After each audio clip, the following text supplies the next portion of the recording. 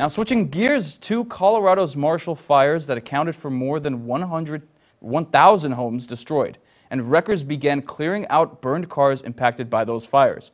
Reporter Vicente Arenas shares an amazing discovery made by those volunteers.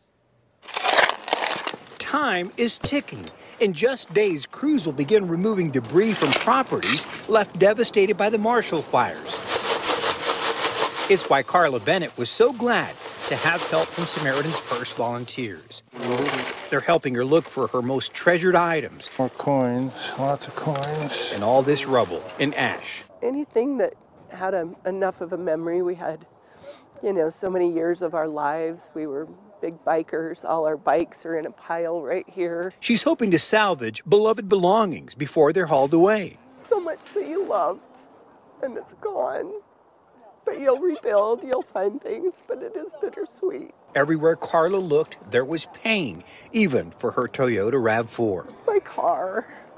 I missed my car. It was beloved to me. Had a personality, had a name. Well, this was my Jezzy Rav. Yeah, they found a couple rings. But then came word her husband's wedding ring, along with other treasured jewelry, had been found. Joy, pure joy.